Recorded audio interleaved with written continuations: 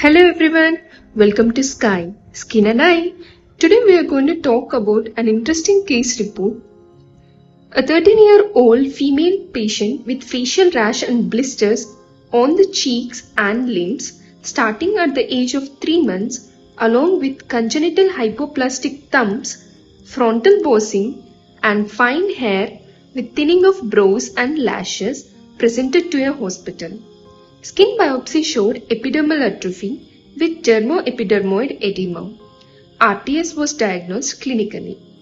The patient returned 13 years later with short stature, sparse scalp hair, absence of eyelashes and brows, disseminated poikiloderma, kephaloid spots on the trunk, palmoplantar hypokeratotic lesions.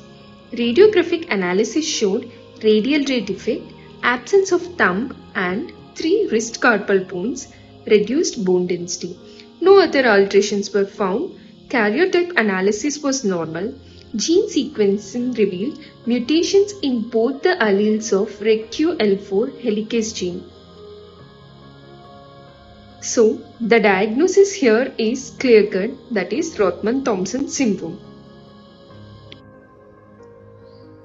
As you can see here, the child is having erythematous rash over the cheeks, extending over the nose as well as chin. The rash over dorsum of hands and legs. Here we are able to appreciate frontal bossing, loss of eyebrows, loss of eyelashes, poikilodermatous rash over the face as well as abdomen, poikiloderma over the lower limbs, hypoplastic thumbs of both the hands, absent carpal bones, radial ray defect as well as hyperkeratotic lesions over the plantar aspect of both the feet. It is important to follow these patients because there is an increased risk of osteosarcoma and squamous cell carcinoma developing over the hyperkeratotic lesions. Now, let us quickly see how to memorize the symptoms and manifestations of Rothmund-Thompson syndrome.